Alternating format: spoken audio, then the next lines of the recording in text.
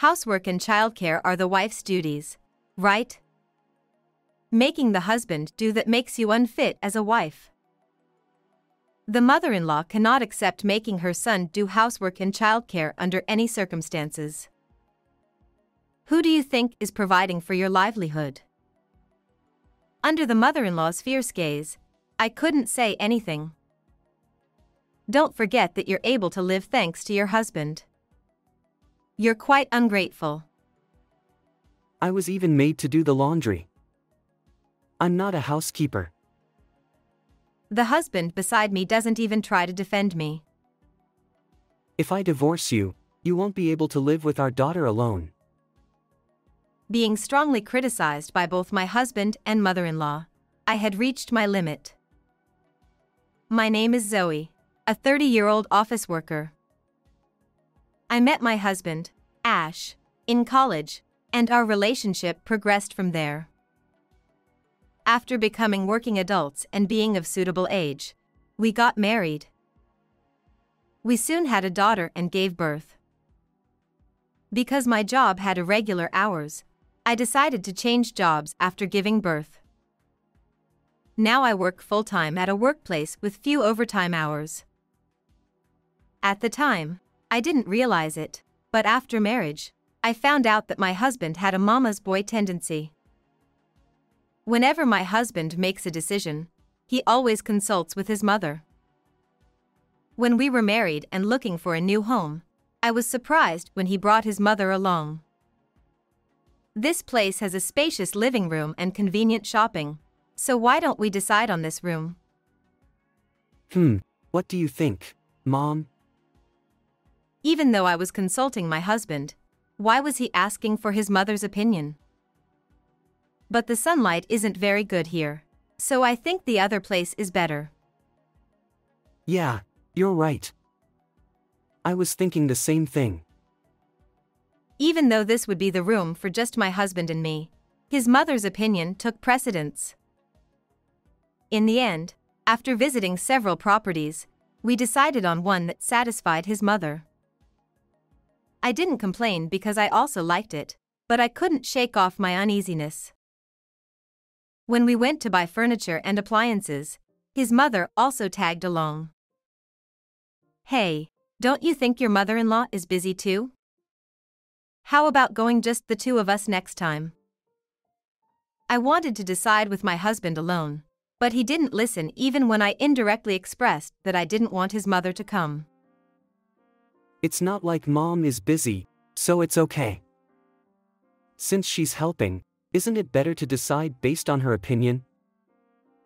Even if I hinted that I didn't want my mother-in-law to come, my husband didn't understand. Sometimes there would be messages saying dinner wasn't needed on weekdays, but it seemed like he was going home and having dinner with his mother. Because I was also working, it was convenient not to have to make dinner for my husband, so I didn't delve too deeply into it. My mother-in-law would be happy if her son came to visit occasionally, so I had no reason to complain. I didn't want to be thought of as a nagging wife and be disliked by my husband or mother-in-law. A few years into marriage, when our daughter started school, I received a call from my mother saying that my father wasn't feeling well. Since my elderly mother couldn't handle caregiving alone, I decided to go back home and help out in between work. During that time, I left my daughter in my husband's care. My daughter had become quite independent and even offered to help, knowing that I was having a hard time with caregiving, which was a great help to me. Then one day, my mother-in-law came to the house and started blaming me fiercely. "What's your intention? Ash says he does all the childcare and housework." "I'm sorry. My father's condition is bad, and caregiving is necessary right now. I believe that families should help each other when they're in trouble, but it seems my mother-in-law doesn't think so. Housework and childcare are the wife's duties, right? Making Ash do that makes you unfit as a wife. If you want to do caregiving so much, do the housework and childcare properly first." Under my mother-in-law's stern gaze, I couldn't say anything. She just can't accept the fact that her son is doing housework and childcare. Who do you think is providing for your livelihood? Don't forget that it's thanks to Ash. You're quite ungrateful. While my mother-in-law fiercely blames me, my husband doesn't even try to defend me. Even though I also work, it's not like I'm living off my husband's salary alone, but according to my mother-in-law, it's all thanks to my husband. I was even made to do the laundry. I'm not a housekeeper.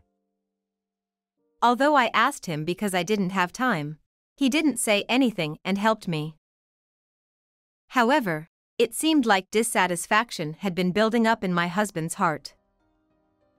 I even started to think that he was saying it on purpose, knowing that my mother-in-law's anger would escalate. After that, as I was busy with housework, childcare, and caregiving, my husband's criticism only got worse. I want to help with housework as much as possible, but when I really can't do it, I want you to help me. At least, I want you to do your own things by yourself. I pleaded. It was understandable that he couldn't take care of the children, but I asked him to at least clean up after himself. Why? Isn't the wife supposed to be here to take care of the house? Why should I have to do it? Is this how you avoid doing housework? My husband retorted. My husband completely failed to understand my desire for cooperation. Even though you earn less than me, you have the nerve to say such things. If we divorced, you wouldn't be able to live with our daughter. He continued. I had taken a lower-paying job when I switched jobs once, and now I earned less than my husband. It was because I prioritized having less overtime since the children were small. While waving the filled-out divorce papers, my husband began making more unreasonable demands. If you really want to take care of your father so much, make sure to clean the house every day before you go. I knew I couldn't do such a thing while working full-time, but he deliberately brought it up. Even when I was tired from overtime, I wasn't allowed to skimp on dinner. Aren't there too few dishes? You're just trying to cover it up with stir-fries. And besides, I don't eat the ready-made dishes you buy at the supermarket. He criticized. Forced to present elaborate home-cooked meals, I was exhausted both mentally and physically. From then on, when I returned to my parents' house, I took my daughter with me. I no longer expected anything from my husband, who only demanded the impossible. I tried not to care about my husband and stopped taking much care of him. My mother doted on my daughter greatly, welcoming our visits home with joy. My daughter also loved my mother dearly, delighted to play with her. It's nice that you come, but aren't you pushing yourself too hard? I'm worried because you look tired. My mother noticed my changes immediately. Don't worry. I'm grateful that Mom is taking care of the children, I said, feeling guilty for relying on my mother. In the midst of all this, my father, whom I had been caring for, passed away. While grieving, my mother and I discussed inheritance. As it turned out, my father was wealthy and owned several properties, including the family mansion. The family home was large enough to be called a mansion. Albeit old, it was well maintained and still inhabitable. It was originally where my parents lived together. When my husband came to propose, he was astonished to see the mansion. It was located in a popular area with good transportation access, making it popular as a vacation home. It had plenty of nature and a good view, with deep sentimental value for my parents. I suppose Mom will continue to live in this house, I naturally assumed, but my mother had a different opinion. Well, about that, I think this house is too big for me alone. My mother said. It must be difficult for my elderly mother to maintain the mansion. After much discussion, we decided that I would inherit the house, and my mother would move to a convenient condominium using her inheritance. After my father's funeral, my daughter and I stayed at the mansion to sort out his belongings and handle various inheritance procedures. While my mother and daughter went shopping, leaving me to work alone, my mother-in-law and husband suddenly barged in. "What's going on? What's with this sudden visit? You inherited this mansion, didn't you?" My mother-in-law said, looking around the mansion. "If it's this spacious, we can all live together comfortably." "What?" I asked, not understanding what she meant. "Starting today, we're living together. I'll educate you as a proper daughter-in-law, ha ha ha," my mother-in-law said with a smirk.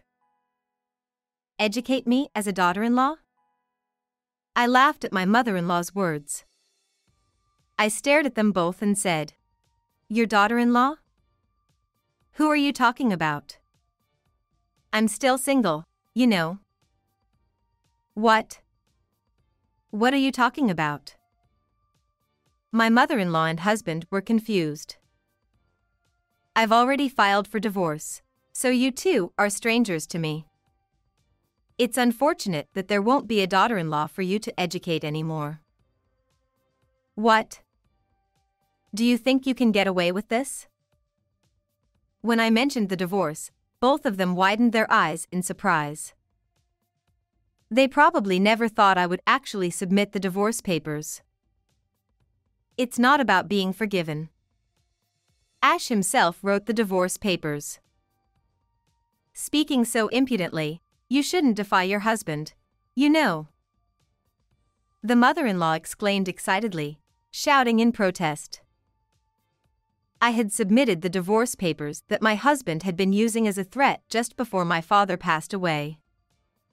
Even while I was caring for my father, my husband didn't cooperate at all. Rather, he only made things difficult for me. I had wanted to tell him about the divorce, but with my husband and mother-in-law not listening properly whenever we met, and then my father's passing, I missed the opportunity to tell him. My anger reached its peak at my mother-in-law's words. "Because I'm a daughter-in-law, I'm supposed to obey everything you say? That's ridiculous. A daughter-in-law isn't a maid," I shouted. I didn't care if my mother-in-law hated me anymore. I wasn't a daughter-in-law anymore. "What did you say?" "Don't get carried away." My mother-in-law got angry and tried to grab me. I tried to resist desperately, but my mother-in-law pinned me down with incredible strength. "Stop it. Let go of me. You divorced on your own? How could you do such a thing without discussing it? You're such a terrible daughter-in-law, ignoring the son I've raised with care." My mother-in-law shouted with bloodshot eyes. While she shouted, the police arrived. Even as she spoke to the police officers, my mother-in-law's excitement didn't subside. When the police officers tried to calm her down, she resisted and ended up hitting one of them in the face. She was then taken away to the police station in a police car. As I watched my mother-in-law being taken away in the police car, my husband stood there dumbfounded. I'll claim compensation for the mental anguish I've suffered. I've documented everything. What are you talking about? My husband was confused and speechless. Without my supportive mother-in-law, my husband was helpless. "Of course, I'll have custody of our child, so you'll have to pay child support every month." With no ally in sight, my husband could only stand there, crestfallen. Some time later, my ex-husband came to my workplace. Apparently, rumors had spread through mutual acquaintances from our university days that he often visited my workplace. His wife ran away from him. It seems like a daughter-in-law and mother-in-law trouble. I feel sorry for his wife. Feeling uncomfortable with the eyes of his colleagues on him, he resigned from his job. His hair was disheveled, his beard untrimmed, and he looked unkempt. I was surprised to see him like this. According to what I heard, he had become addicted to gambling due to stress and was financially struggling. Also, it seemed that my mother-in-law had been addicted to gambling for some time. So even with my ex-husband's new job, it was difficult for them to make a living. It's bothersome when you come to my workplace. But you don't even bother to reply when I contact you. I didn't want to have anything to do with my ex-husband or ex-mother-in-law anymore. Please, can you reduce the child support? I've been struggling financially lately. We agreed on the amount of child support, didn't we? You said you wanted to do everything you could as a father. He clicked his tongue and glared at me, displeased. The situation has changed, so it can't be helped. My new job pays less, and the bonuses are meager. From my perspective, I thought that if he didn't gamble, he could afford to pay alimony and child support. I was disappointed that he didn't have the awareness of being a father. With just your income, it must be tough, right? Hey, let's start over. I was genuinely astonished by my husband's proposal of remarriage due to financial difficulties. It infuriated me even though he spoke kindly. What? Who would ever remarry you? I won't have anything to do with a mama's boy. What did you say? My ex-husband, lacking awareness of being a mama's boy, vehemently reacted to my words. You can't decide anything without your mother, can you? The house, the furniture, the appliances, you consulted your mother about everything, right? It's not like it was everything. Even though my ex-husband countered, I had a mountain of things to say. Oh, I know about how you went shopping for clothes with your mother and let her decide.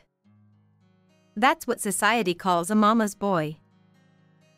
Damn it. Stung by my words, my ex-husband looked frustrated.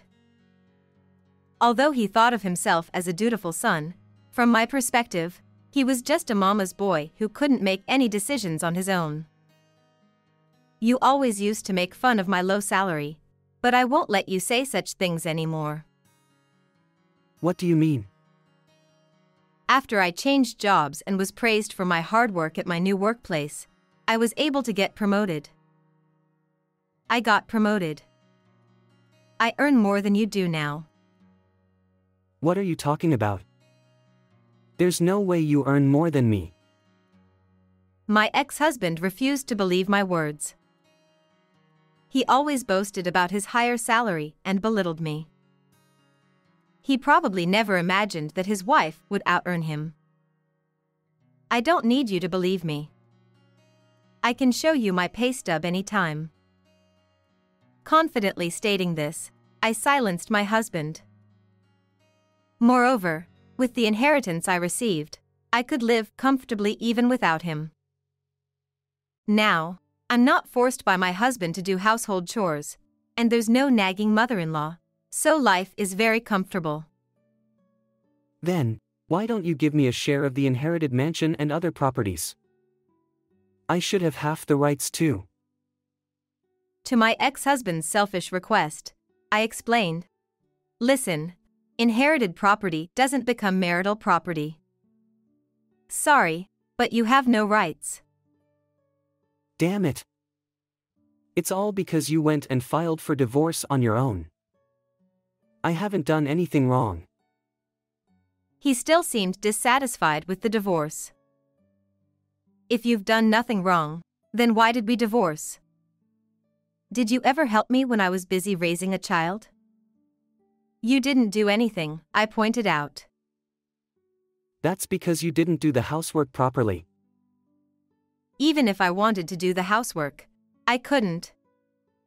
Isn't marriage about helping each other when in trouble?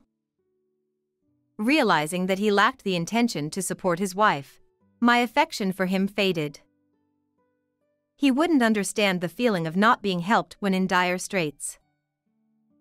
It's absurd for me alone to work and bear the burden of household chores and childcare. What did you say? It's the wife's job to do the housework and childcare. You're the one at fault for trying to push that onto your husband. He continued to shout, ignoring his own actions. Being a nuisance in front of my workplace, he was eventually taken away by security guards. Later, my ex-husband and ex-mother-in-law struggled financially and had to sell the family home. They barely managed to get by while paying alimony by moving to a rundown apartment. However, both of them couldn't quit gambling, and life seemed quite challenging for them. As for me, during busy and difficult times at work, I receive help from my mother while living happily with my daughter. My daughter seems delighted by the increased number of smiles on my face. Previously, my days were spent gauging the moods of my ex-husband and ex-mother-in-law. But from now on, I want to show my daughter how to live as herself. I have to raise my daughter alone. Through the experience with my ex-husband, I keenly realized the importance of parental education. I want to firmly instill in my daughter the values of compassion and helping others in need. No matter how tough it gets, I've decided to overcome it without forgetting to smile. How was this story? Don't forget to subscribe to the channel. Well then, see you in the next video.